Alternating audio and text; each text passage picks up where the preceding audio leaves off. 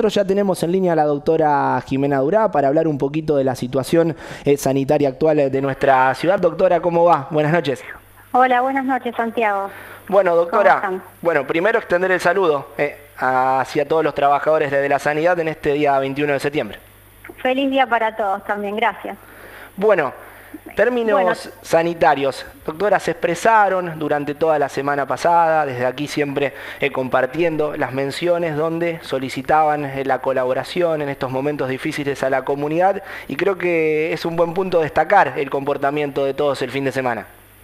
Seguro, sí, la gente se ha movido poco, ha respetado las nuevas normativas dispuestas por la municipalidad, sobre todo, bueno, el día de la fecha, que es el día de la primavera, que la juventud siempre se junta a festejar y bueno, se ha demasiado respetado, por lo menos los chicos han respetado este distanciamiento social.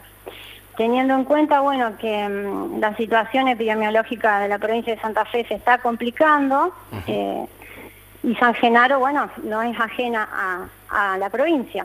Nosotros desde nuestra ciudad, los casos complicados de cualquier patología, yo soy cardióloga, así que desde cualquier patología siempre referimos nuestros pacientes a Santa Fe o a Rosario, cuando son pacientes complejos. Y en cuanto al coronavirus nos encontramos con la situación, bueno, de que tenemos información de que nuestras ciudades de referencia se están colapsando, por lo cual por eso todos y cada uno de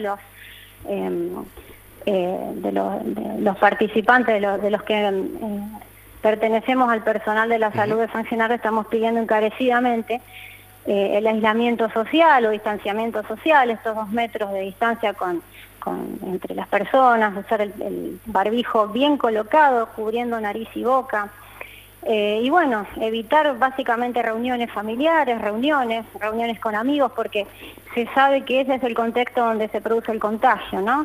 El contexto en donde uno se saca el barbijo y no se protege.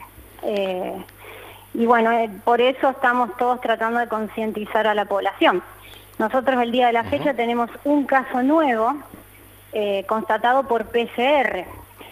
No quiere decir que no existan otros casos, tenemos un retraso en lo que es los informes de los resultados de los hisopados, por lo cual, bueno, no es un solo caso el que tenemos, ni mucho menos es lo que queremos decir.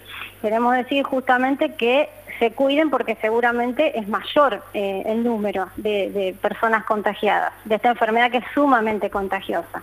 Doctora, cuando vemos los partes, sí, se destaca en uno de los espacios la referencia a la cantidad de hisopados diarios o a esperas de resultados que se van realizando.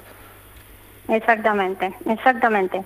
Y bueno, por eso apelamos al distanciamiento y a las medidas de, bueno, lavado de manos, utilización de alcohol, y bueno, el uso de tapabocas y encarecidamente a la población de adultos jóvenes y adolescentes que, bueno, prescindan de las reuniones sociales, que es muy difícil porque todos hemos sido jóvenes. Doctora, lo que se conoció también el fin de semana en uno de los partes, una víctima, una persona fallecida aquí en nuestra ciudad. Exactamente. Así fue, ese fue nuestro primer fallecido por COVID en el pueblo, en la ciudad, en nuestra pequeña ciudad. Así es. Bueno, esta enfermedad, si bien se contagia, se dice que hasta el 80% de la población puede... contagiada estoy hablando, puede expresar la enfermedad de manera asintomática o no expresarla, o expresarla con síntomas leves, como un resfrío, dolor de garganta, y bueno, justamente esta población es la que sin saberlo puede contagiar a una persona diabética, obesa, añosa, y esta es la población, la que te acabo de mencionar, que está más comprometida, tiene más chance de enfermar muy gravemente, de neumonía bilateral o morir. Doctora, lo último, es importante que al tener síntomas o dudas se contacten con aquellos voluntarios previo a asistir tanto a la clínica como al hospital. Exactamente, lo importante es la consulta telefónica, exactamente porque es una forma de prevenir el contagio, ¿no? Justamente. Doctora, te agradezco por estos minutos. Por favor, Santiago, buenas noches. La doctora Jimena Dura, charlando con nosotros sobre la realidad sanitaria, bueno, lamentablemente con esta situación de una víctima fatal del día sábado, y bueno, también en los números que seguramente van a ir creciendo a medida que vayan llegando los resultados.